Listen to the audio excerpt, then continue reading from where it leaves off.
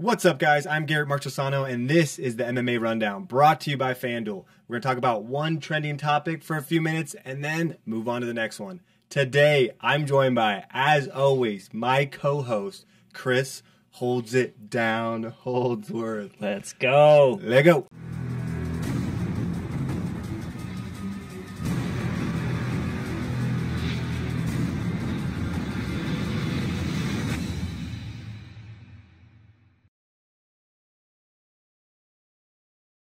All right, the first topic we have up today is a recap of this last week.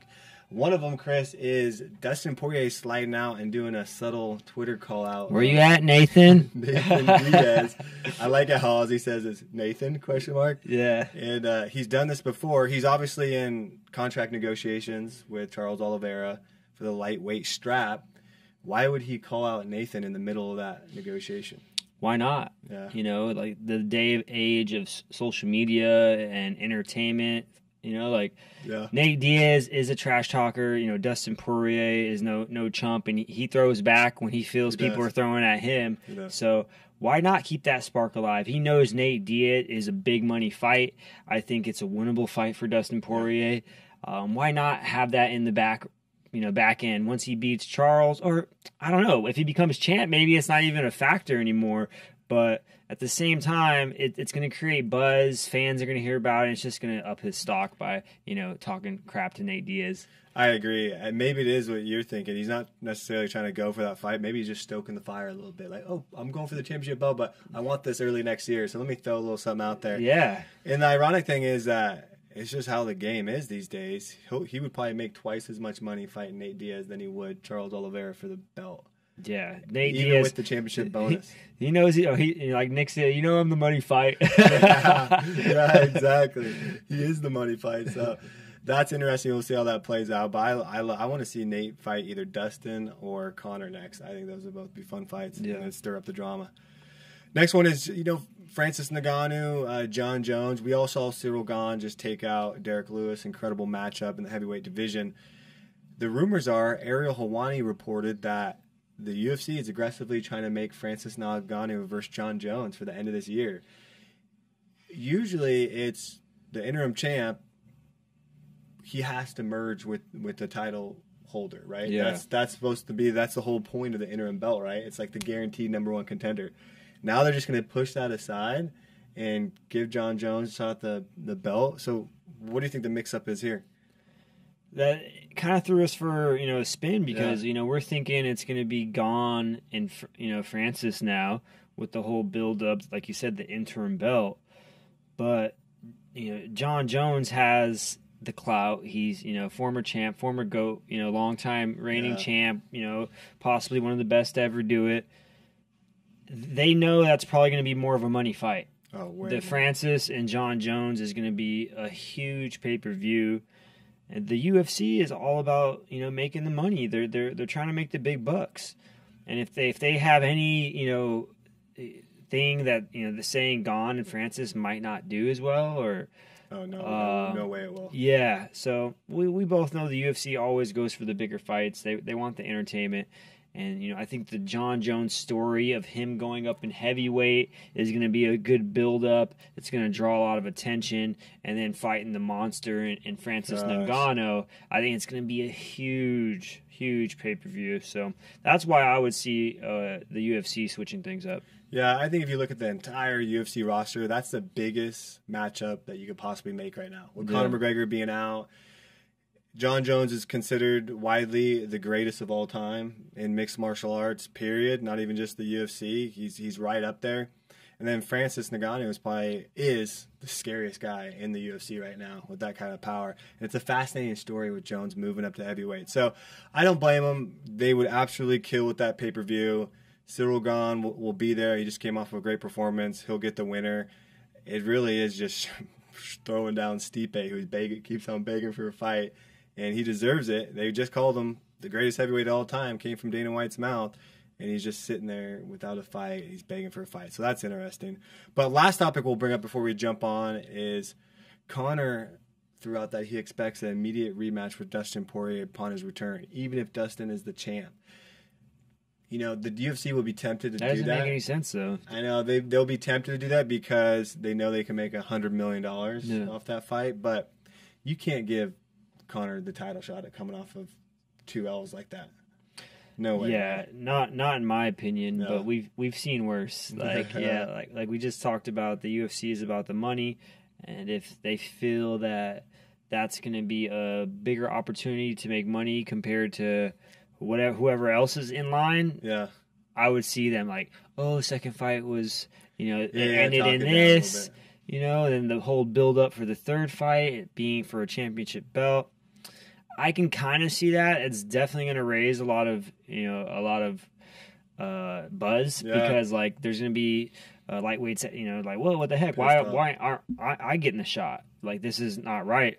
And I think the true fans are going to hop on their side as well. Like, hey, this isn't right. You guys are baby feeding Conor. You guys are giving him all the cool opportunities.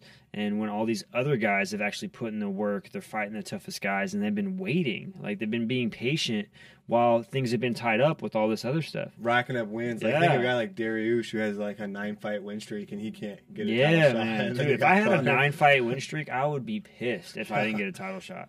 Exactly. So we'll see. I don't think they can do it, but we'll see if they try to stir up the storyline to justify it. All right, let's move on to the next topic. Still on the Conor McGregor topic, he has just been calling out people on social over the past 3-4 days. It started with Daniel Cormier calling him fat and slow and drunk at the press conference and unprofessional. Just finding any way he can dig in and go after him. I love DC's comeback. He's like, hey, get some help and win a fight. He's not going too aggressive, but you can tell it's annoying him. And then he's also recently, just yesterday, he's going after Michael Bisping and talking trash on his fights because Michael talked some trash about Conor in his recent Believe You Me podcast. So it's interesting. What do you think about Conor really diving and going after these guys? Conor's one of those type of guys. He sits back, he watches everything, he reads everything, and as popular and famous as the guy is, I think he's really in tuned to the MMA news, the MMA reporters, everything people say. He's really in tune to that. Yeah. He sees everything and he hears everything.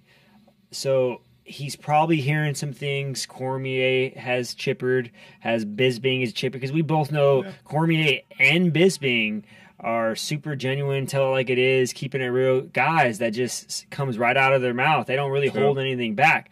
So if they're feeling a certain way, if they say something, and if it's pissed Conor off, I can see how he's, using his platform and, trying to get those stabs back at him. But that's what Conor's good at. He's good at, creating that back and forth, trash talk, and he's pretty good at it. Jumping in the headline whenever he wants. Of course, every time he does something like this, every media outlet picks up. Look at us talking about it right now. So he knows how to stay in the headlines, and he has some funny Daniel Cormier is a fat mess.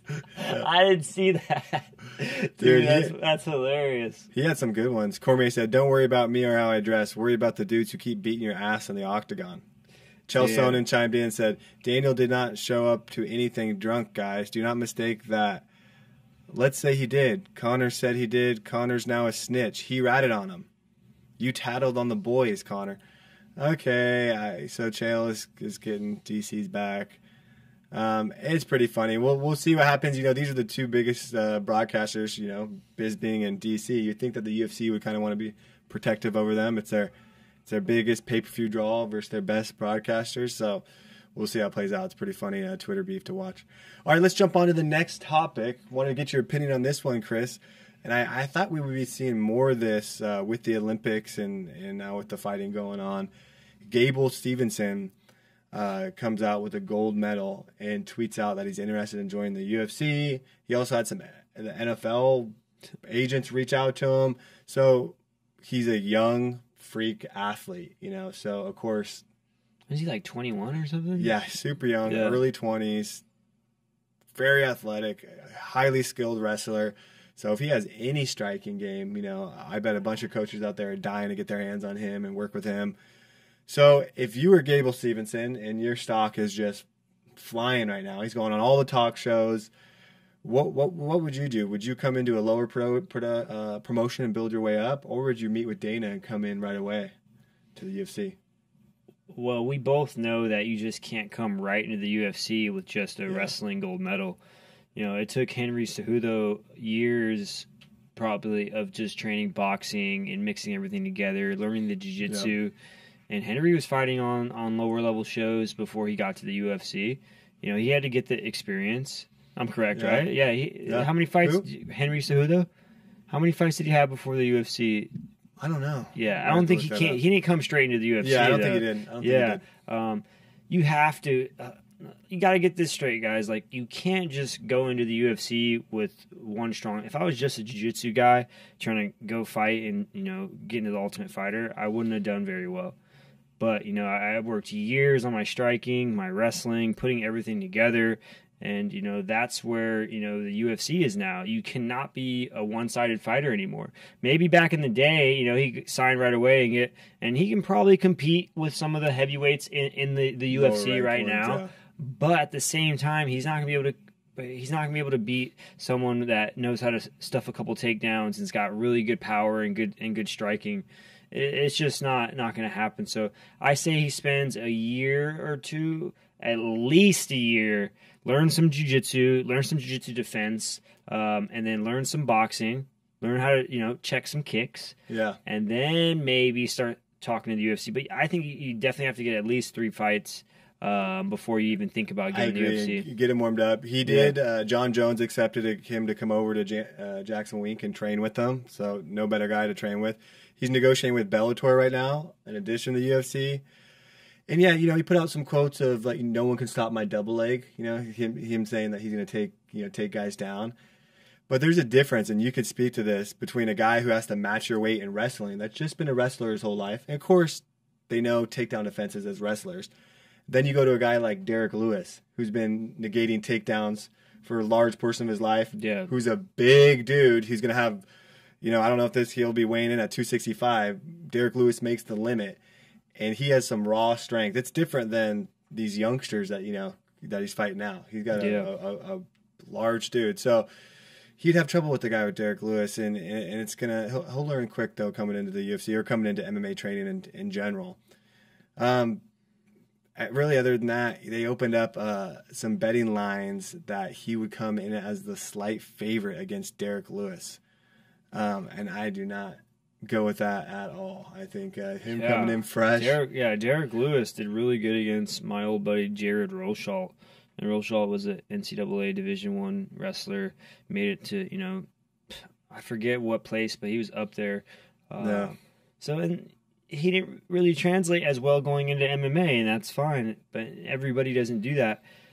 So we'll see. We'll see how Gable Stevenson picks up the striking, how he picks up the striking with the grappling, because it's different. Your double leg changes. You can't double leg when knees are coming at your face. You know, it's a little different when uppercuts are coming at you. So you gotta set those things up, especially at the UFC level. No, that's true. But I'm excited for him, and I'll be definitely checking out his first fight when he eventually books it. All right, let's move on to the next topic here. We got Sean O'Malley said in a recent podcast, No Jumper podcast, that he is fighting outside the top 15 on purpose. And the rumors were that Sean Shelby was trying to line up Sean O'Malley versus Frankie Edgar for the end of the year, which would be a great fight. You know, Frankie Edgar is a long-time top 10 fighter. He's coming off a nasty loss against Corey Sandhagen. Sean O'Malley's on his way up. It could be a good matchup for Sean to really take a jump. He'd probably jump in the top 10. But Sean O'Malley says he gets paid the same regardless of who he fights. I have a contract. I get paid a certain amount of money. Whether I fight Smolka, some dude, or Peter Yan, I get paid the same. So, you know, there's some sense to this. You know, he's getting that same paycheck. Some people say, where's your ambition to fight for UFC gold and then you'd be known as one of the greatest fighters in the world and one of the best in the UFC, and then you'll get more sponsors and you'll get more notoriety, then the UFC will have to pay you more. But he's in a little bit of a different boat because he has such this high-ranking personal brand, if you will. He built a social media following, he has this Twitch following. He's still young and he's staying outside the top 15. He's thinking, hey, I'm going to rack up these wins, rack up these win bonuses, and once I get paid more, I'll jump into the top ranks. What are your thoughts? Yeah, I don't blame him, and I kind of agree with him. If I was in his shoes with, the brand he's got, the following he has, he's not hurting for sponsors. Like, he's not, of course, extra sponsors would be cool, but, like, I guarantee you people are throwing things at him. They're throwing money at him to, wear this, to say this, to be a part of this. So I think that's smart. Why rush into the top 5, when you feel like your skills need to, get better and get a little bit more well-rounded before you fight the top 5. He already kind of got exposed by Cheeto, and that was a guy who's up there in those top ranks. So he probably was like, all right, let me pull back. I'm not getting paid a lot of money to fight these best guys, so I'm going to fight out my contract fighting these guys in the lower levels, and I agree with that. Get my experience, keep getting paid, keep growing my brand, and maybe even get like some cool finishes, which is just gonna, his stock's gonna rise off of that too. Compared to fighting some of these better guys where they're gonna be super close fights, maybe you're getting injured and you're out for a ton of time. With these guys at lower level, you're not getting injured as much. You're getting some flashy KOs, some finishes. So it makes sense in his eyes and in my eyes as well. Like, keep doing that until the UFC either wants to renegotiate the contract and pay you more to fight, at a higher level. Because there's no rush, man. He's young. He's already got his brand established. I think he just needs to keep doing what he's doing. Yeah, no, I agree with everything you said. And I like that, I always love it when the fighters stand up for themselves. They said, Sean Shelby was extremely upset that he couldn't book, Frankie Edgar fight. It's like, he's got to screw you. He's got to look out for himself. It's not all about the UFC and the entertainment and put on a bloodbath for the show. Of course, it would do super well, that fight, Frankie Edgar versus Sean O'Malley. Probably be a co-main event. A lot of people would tune in for it. But when I first saw the headline, I was like, oh, Sean O'Malley, why are you doing that? But now as I hear more and more people agree with it and talk about it, really thinking about it, especially the way you just broke it down, it does make sense. Why risk your health, make the money? He's going to be in this game for a long time, so do it on the next contract and get that big money. Yeah, for sure. All right, let's move on to the next topic. We've got Jake Paul puts out his official hit list on all the guys he wants to knock out over the next few years. Nate or Nick Diaz. So we see Gib is on there, Ben Askren, Nate Robinson, the people we already took out. Tyron Woodley's next. He's got Canelo on there after that, which is crazy. Good luck, bro. Yeah. Nate or Nick Diaz. Okay. Kamaru Usman. Tommy Fury, Tyson Fury's son, Conor McGregor, KSI, Gervonta Davis. Wow, he's going after 134 pounds. That's pretty funny. I think he's like 150, but still. Jake is like 205. Yeah, and then his brother's the last one. So I thought this would be interesting to bring up. He's got this list going. And so my question for you is, after Tyron Woodley, let's say, for the argument of this Jake Paul list, even though I'm rooting for Tyron to put it on Jake here, let's say he beats Tyron Woodley. Who on this list would you want to see Jake Paul fight next? I would like to see one of the Diaz brothers. That'd be cool. Yeah, or I wouldn't mind seeing like Conor McGregor either. Like, I don't really care to see Tommy Fury's son. Davis is a lot smaller. I don't care to see him versus Logan Paul. Or KSI. Not so. I think Conor would be fun, or Nate or Nick Diaz. Canelo, I feel like, is not really going to be too competitive. I think Canelo would wax him in a few rounds. So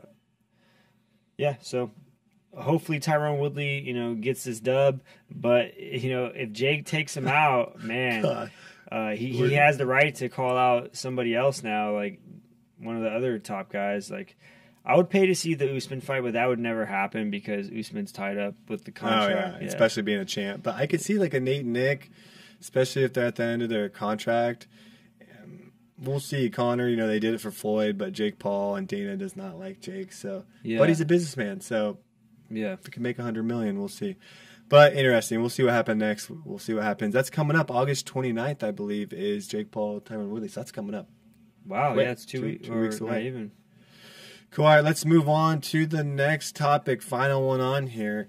Quickly, we'll talk about Diego Sanchez is very close to signing a deal with Bare Knuckle Fighting Championship. So he's going to be back. Diego's back. He's got his old training partner back as well, so he's doing some quirky ass shit. With No way. Nah, I'm just kidding. Oh. No. He's gone. He's gone. He's by himself. He's fresh. Got his fresh team. And so what do you think about this? I believe he's approaching 40, if not right there. What do you think about Diego jumping back in and fighting bare knuckle? Dude, Diego, you're a savage, man. I hope your health and brain health especially is like all there, and these fights go well for you. Nothing crazy happens. Yeah. But he is known to get cut, right? I feel like he's gotten cut. Yeah, he gets cut a lot. Because he has so many fights, man. When you fight that much, your scar tissue. So I would like to see who they pair him up against. Is it David Feldman? Or no, that's just a name through it. That's just the article. So good for him. He probably still has the competitive spirit. He wants to compete. Make some cash. Yeah. We'll see what happens. I hope he doesn't get starched out there in the bare knuckle ring. Yeah, right. I'll be rooting for him, of course. Yeah, me too. So that'll be it, guys. Thanks for watching the MMA Rundown, brought to you by FanDuel. Don't forget to like this video, subscribe to our channel, and thank you to all you guys listening out there in podcast land. See ya. See ya.